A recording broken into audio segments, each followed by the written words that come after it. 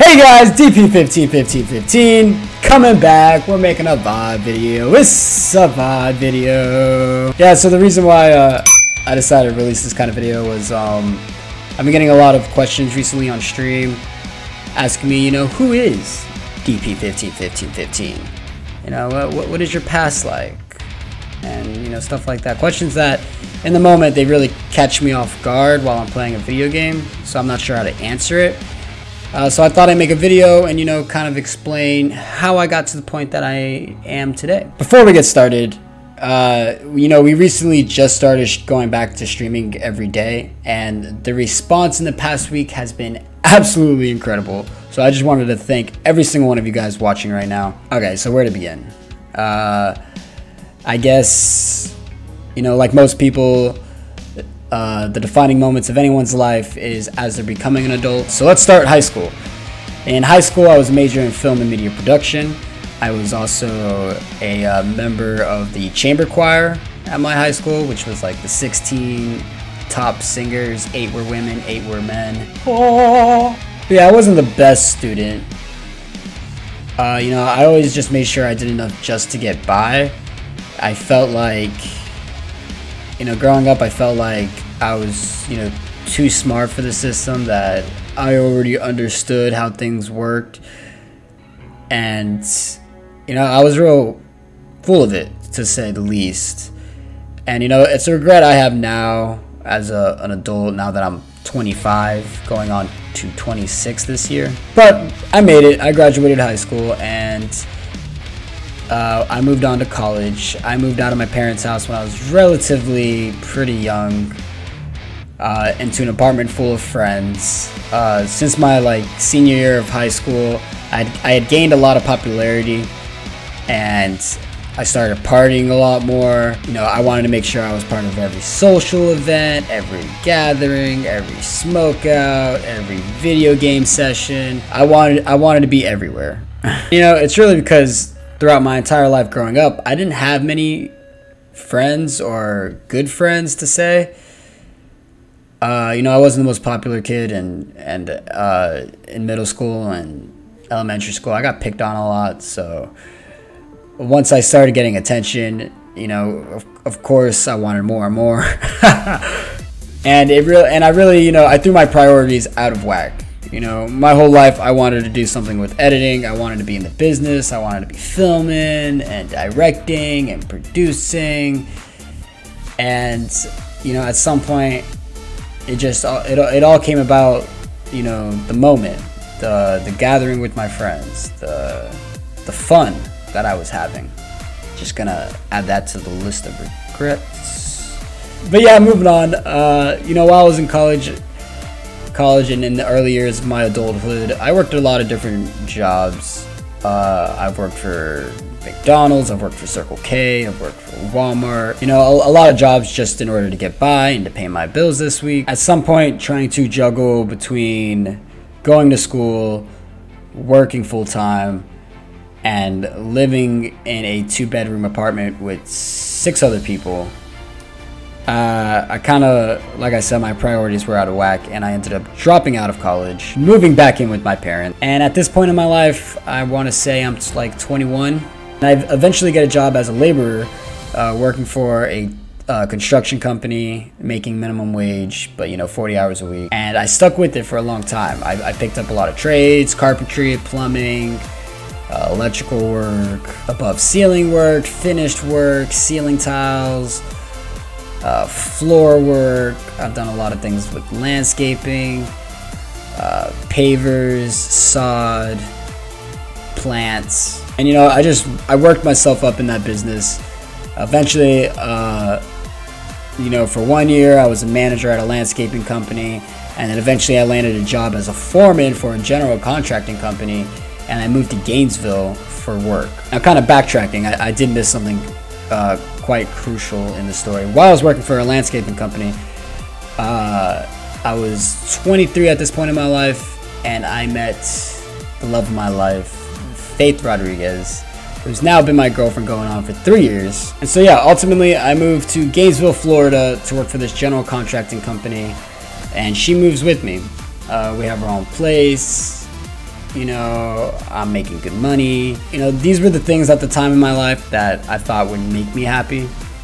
And ultimately, I still found myself not happy on a daily basis. You know, I go to work and like I loved my job and I hated my job. I you know, it's hard to explain because I had a good job. I worked with great people, and it was just I was so uncontent with my lifestyle that I constantly kept blowing it the fuck up.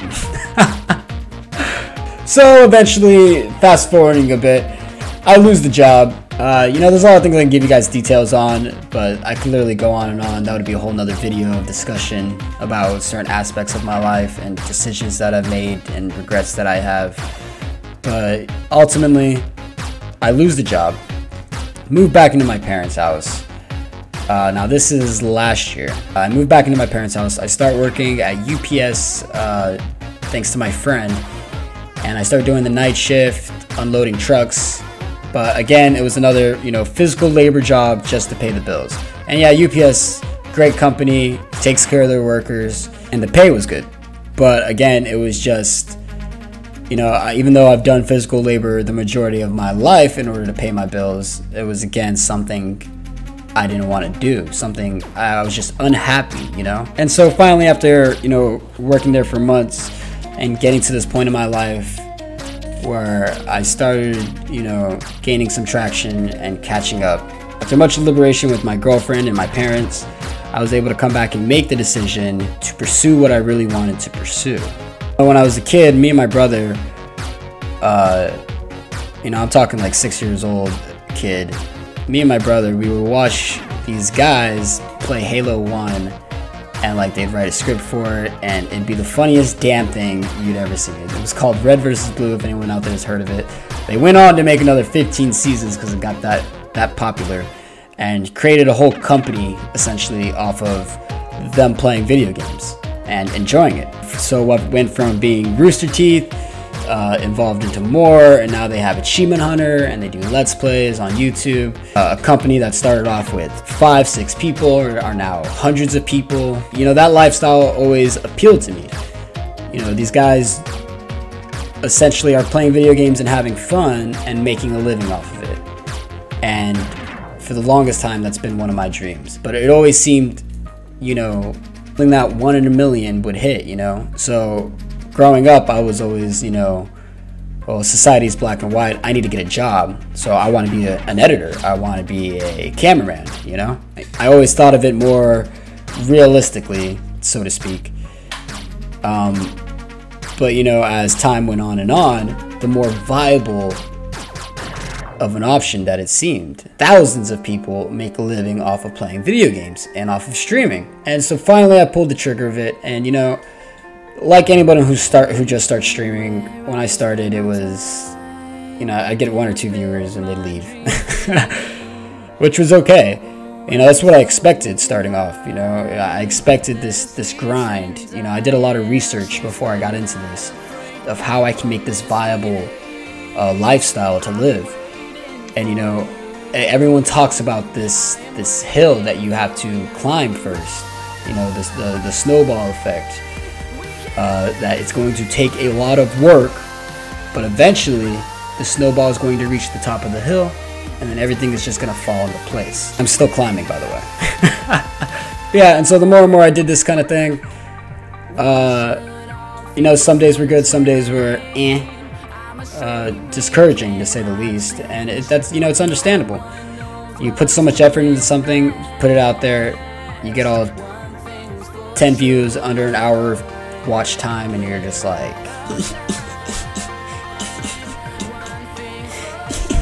and then after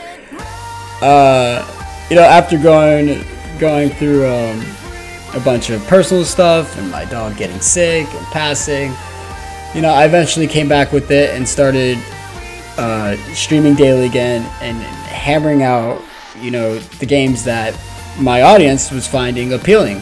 And the response since last week when I started streaming daily has been absolutely amazing. I mean, absolutely amazing. To watch these numbers go up from where they were, I've literally doubled my followers. Like, I still have so much work to do from this point on, but to just see the start of my dream sprouting, it's incredible.